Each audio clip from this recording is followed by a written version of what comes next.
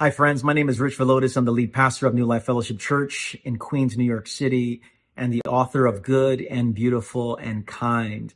The verse of the day is found in Amos 5, verse 24. This is what it says. But let justice roll on like a river, righteousness like a never failing stream. We are all hardwired to care about justice.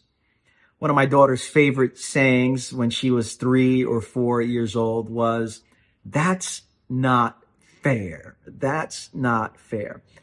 And granted, much of her cries about unfairness were not based on some kind of virtuous concern. It was really more about, "That's not fair. I want more ice cream." But like many children at that age, she was able to name that which didn't seem right, at least to her. And she's not alone. Research has shown that by the age of 3, kids actually have a growing sense about fairness and are inclined to right a wrong. They are inclined to work for justice. And the question is, where did that come from? And the short answer is, it came from God.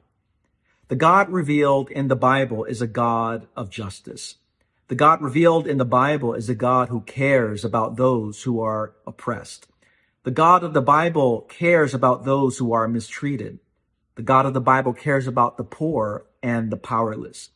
And what Amos wants us to see is that justice is not simply for the courtroom. Justice is for every room we find ourselves in.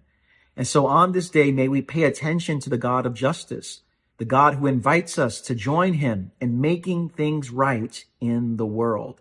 And as we do so, we give God glory with our lives in serving our neighbor.